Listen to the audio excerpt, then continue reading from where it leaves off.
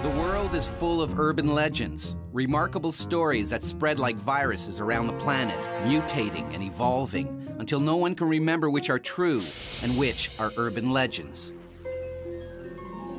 In this episode called Bad Sports, you'll see 3 incredible stories that prove that physical activity isn't all fun and games. First up, hockey hero Bill Barilko goes on a fishing trip that costs his team very dearly. Then Jonathan Nesmith goes out for a lunchtime run, only to lose more than just a few pounds. Are you all crazy? And finally, Jack Yankovic is wrongly imprisoned for 4 years, but puts his time to good use. Watch all 3 stories and decide which ones are true and which ones are false. Find out if you guessed right at the end of the show. First, it's a story we like to call Losing Streak. Toronto, Canada has the CN Tower red streetcars and a famous hockey team. And one of the city's hockey heroes has a very bizarre story. His name is Bill Barilko. Meet Bill's sister, Anne Klisanich. We had so many good moments about Bill, and then they became tragic.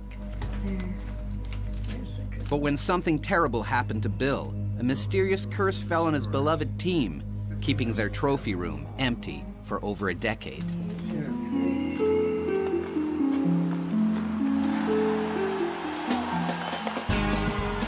On April 21st, 1951, Toronto faced Montreal in the final playoff game.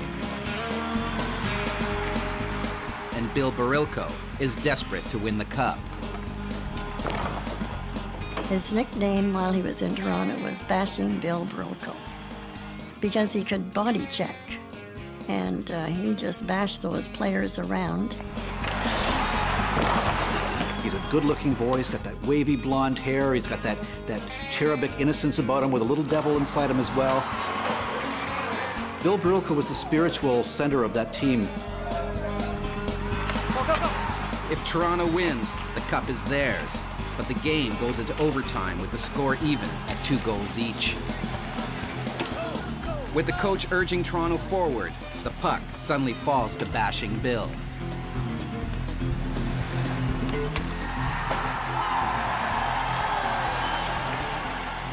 And Bill scores the overtime goal. And now he's Toronto's hero.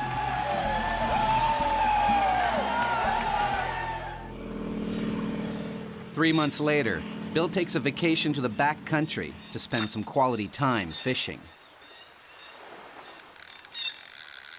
Bill was fairly carefree, and he really was looking forward to getting back to Timmins to see his friends, see his mother and his sister, and get back and partake in one of the activities that he really enjoyed, fishing, which ironically was something that he enjoyed doing, but he couldn't stand the taste of fish.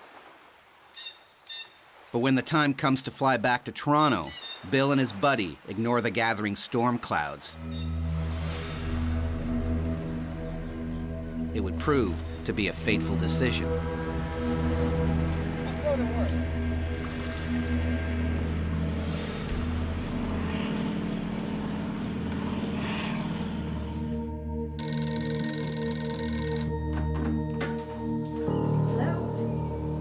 I received a telephone call saying the plane hadn't arrived, and right away I gasped. Yes.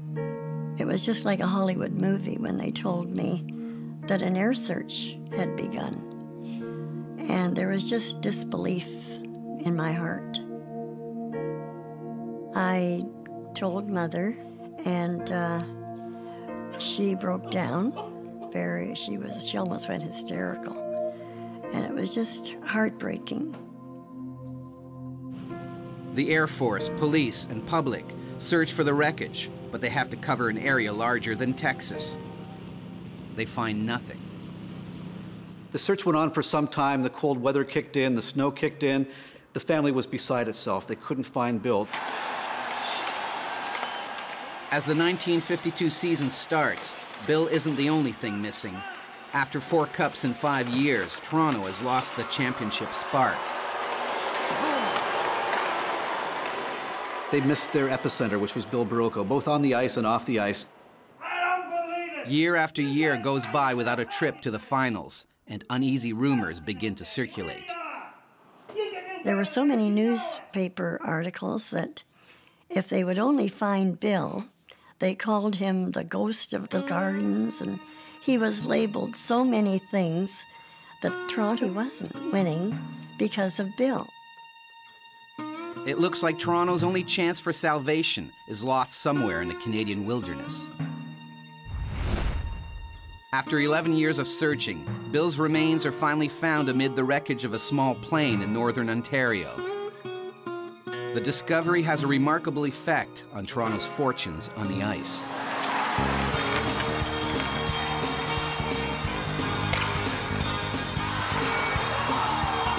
Toronto hasn't won the Cup for 11 years, and the year they find Barilko, Toronto wins the Cup.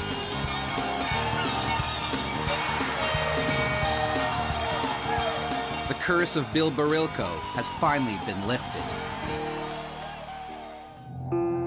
So is this hockey hex historical fact, or have we skated around the truth? Find out at the end of the show. But first, check out this mini-myth. Mini-myth number 254, Hailstorm. Austrian Martin Bierbauer is sitting on his toilet when he hears a rumbling in the pipes.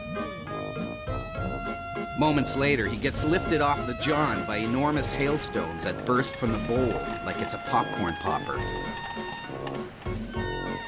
The hailstones spill out into his apartment, forcing him to flee the building. His neighbors do the same, with hailstones popping out of toilets all over the apartment block. So is this story the hailstone cold truth, or is it just a wacky weather windup?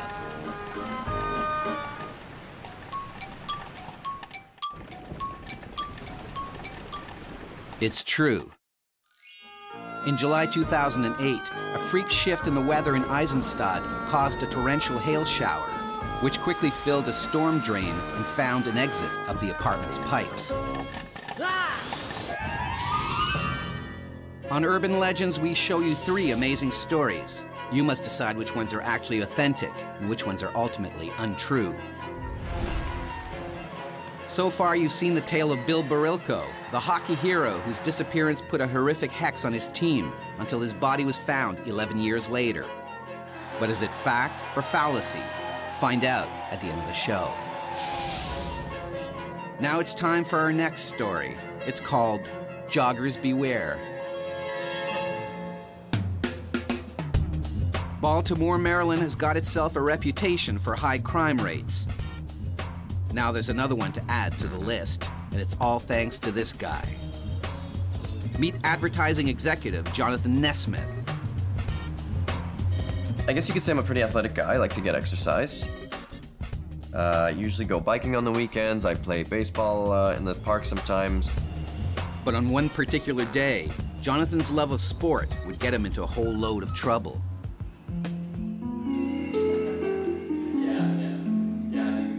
On September 7th, 2003, Jonathan is working hard, trying to score some football tickets for the season opener. There was this big game, and me and my buddies are really big fans. I tried to acquire the tickets, which was pretty difficult, but I managed to find 4 tickets on the internet. Now, I was pretty damn excited to get these tickets. So Jonathan puts them in a safe place and decides to celebrate with a lunchtime run. Here I was on a regular route down by the waterfront. Beautiful day, sun was shining, it was absolutely gorgeous. On his way back to the office, Jonathan takes a shortcut through a park known for muggings. I had never been pickpocketed before. I mean, you hear about it all the time, and actually a friend of mine got mugged downtown once, but it had never happened to me. Jonathan's luck is about to run out. I was passing this one guy, and he bumped me quite hard, like I wasn't even in his way. I knew it wasn't right. I stopped, and I thought, well, that was odd. And I thought to myself, well, I'd better check if I have all my things. sure enough, I couldn't find my wallet. So I thought, this guy just robbed me. He just took my wallet. Those tickets were in there, and those tickets were irreplaceable. So Jonathan chases down the other runner. Hey, man! Hey! Give me my wallet! Whoa. Give my wallet back! Hey, back! No! What are you doing? Are you crazy? I knew you had it. Aha! You should have seen the look on this guy's face. I mean, I scared this guy to death. Later that day, Jonathan stops off for a quick bite on his way to the ball game. Great. Pepperoni, mushroom, throw some green peppers on there. Huh? That'll be $4.26. But the machine rejects the credit card and automatically dials the cops. The server stalls for time. We've been having a bit of trouble with the machine, so, you know. Hello? A few minutes later, the police arrive. I can't wait. Hang up the phone. I gotta call you back. Something's going on here. Put the wallet on the counter. What's going on? Just do it. The cop checks his ID. Is this your wallet? Yeah, of course it's my wallet. You sure? Yeah, whose wallet would it be? But that's not Jonathan's license. Oh my God. I can explain. I just beat up an innocent man Are you crazy? because I thought he was mugging me. Meanwhile, here I am mugging this guy. Jonathan had no idea that his own wallet had fallen out of his pocket early on his run. You're being charged with aggravated assault and robbery. What are you talking about? We'll talk about it downtown. No, come on. Let's go. Come on. Come on. Cancel the pepperoni! So is this tale of taken tickets true, or is it just a misguided mugging myth? Find out at the end of the show. But first, take a look at this mini-myth. Mini-myth number 711. The Iceman leaveth. Vitaly Matyukin is taken to hospital with severe heat stroke. He's diagnosed with heat exchange disorder, which means his body shuts down in temperatures above 40 degrees Fahrenheit. Doctors say his hypothalamus gland is no longer able to regulate his internal body heat.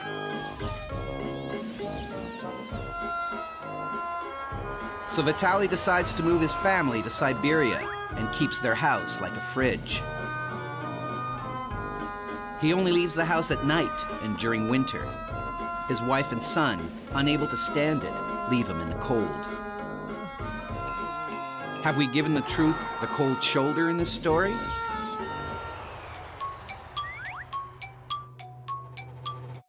It's true. Vitaly's wife, Olga, eventually divorced him because she wanted to live somewhere warmer. On Urban Legends, we show you 3 astounding stories. Your task is to figure out which are fantastically factual and which are decidedly deceitful. So far, you've seen the tale of Bill Barilko, the hockey hero who went missing and took his team's winning ways with him. Their cup hoodoo was only broken when his body was found 11 years later. And the story of Jonathan Nesmith, the guy who thought he'd been mugged by a fellow runner, only to unwittingly become a mugger himself. But do either of these stories seem true? We'll let you know at the end of the show. Now it's time for a final story. This one's called In the Hole. Washington, D.C. is the political heart of the land of the free. It's full of people and organizations striving to spread life, liberty, and the pursuit of happiness. None more so than this guy. Meet aid worker Jack Yankovic. At this stage in my life, it's absolutely amazing how good it feels to feel free. Just walking down the street, it's amazing to be able to be with your family and your friends and do the things that you love doing. Jack knows what it's like to have your liberty taken away, but the experience had an unexpected side effect.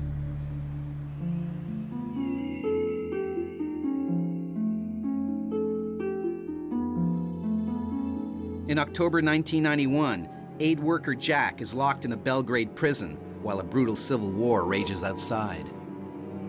I was totally lost. I was in shock. All I wanted to do is get back home. While delivering mercy packages in war-torn Vukovar, Jack got on the wrong side of the Serbian militia and was arrested for spying. They interrogated me every day. They'd take me down to another room, seat me in a chair, and they'd tie my hands behind my back. His captors want a confession, but Jack can only tell them about his charity work. Why are you working for CIA in my country? I told you I'm not working for the CIA. I'm not a spy. Didn't have anything to tell them. Look, just contact the U.S. Embassy and I'll tell you I'm a spy, a U.S. citizen. You're a spy! You're spying against my country! I'm not a spy! I'm not working for the CIA! You're gonna stay here until you die or you tell us the truth! I'm not CIA!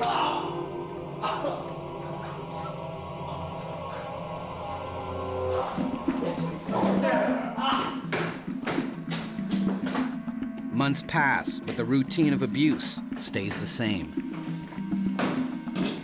I actually thought I was going to die. I was so locked into this tunnel of depression and couldn't think of how to get out of this. I had to find something. Then I hit on it. Golf.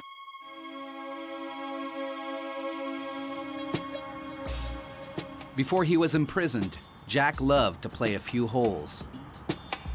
There is no greater feeling than spending a whole day on a golf course. It takes your mind totally off everything else.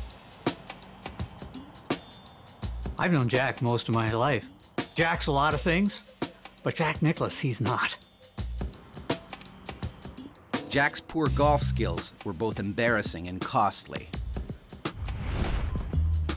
Nevertheless, he works on his game in his cramped cell. I practiced day and night. I would play it in my mind, almost as if I was there. I'd use my driver, my middle irons, my putter. I even drew on the wall a scorecard and a map of the course. It was the most liberating feeling that I could create. I think the guard thought I was nuts. But I don't think I would have made it without golf. It saved my life.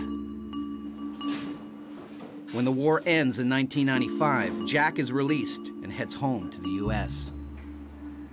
It's just the most amazing feeling to feel free. It was really great to be back home with the wife and the kids. I couldn't wait to be back out there playing golf. So Jack and his buddy head out to play 18 holes and see if his game has improved. I figured the best thing for Jack was to get back out there on the course, you know, after all he's been through and everything.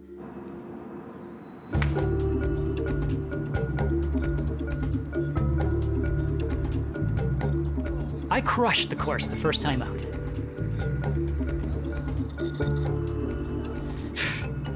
He destroyed me. Jack even breaks par on the tricky course. Looks like practice makes perfect after all. So is this story true, or does it have more holes in it than a golf course? You don't have to wait too much longer to find out. All will be revealed after this final mini-myth. Mini-myth number 410, outed by the auto. Carrie and her boyfriend Tom are enjoying an intimate moment in the front of her Mini. Suddenly, Tom yells at Carrie to stop. He's pulled a muscle in his back and can't move.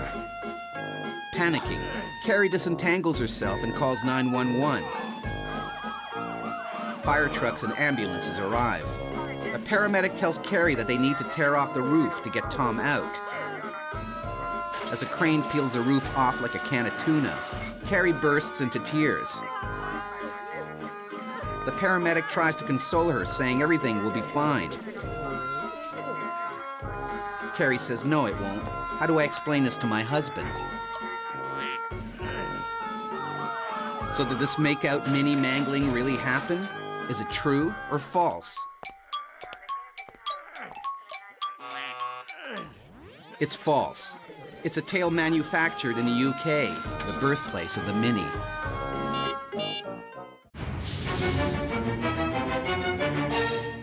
Now it's time to reveal the truth about our three stories.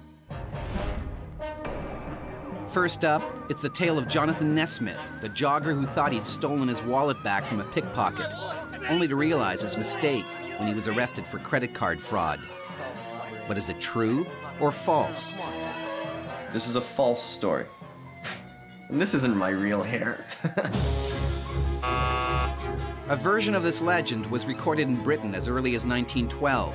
In this account, a woman accosts a fellow train passenger, wrongly believing that they've swiped her £5 note.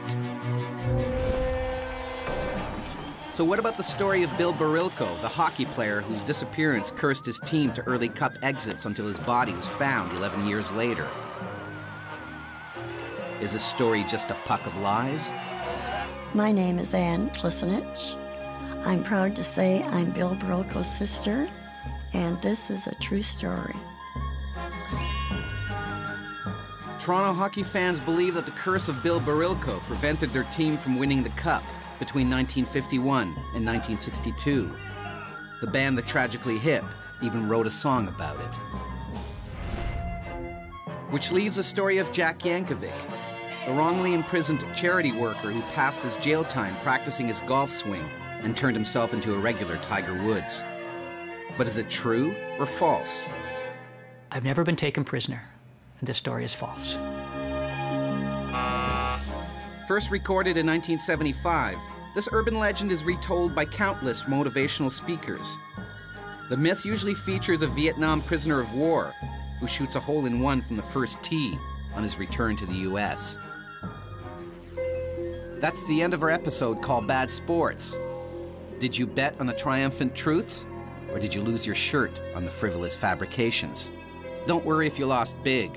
You'll get another chance to separate fact from fiction in the next installment of Urban Legends.